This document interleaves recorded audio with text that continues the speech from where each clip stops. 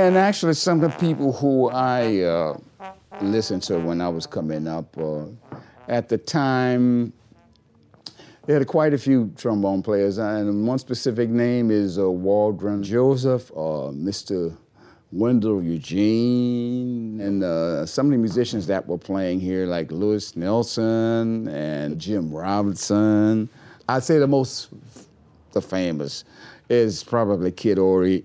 There's a few other ones like Honoré Dutry. That's kind of a name you don't hear too much. Musician who played here that was in Armstrong's band in the 30s. His name is Preston Jackson.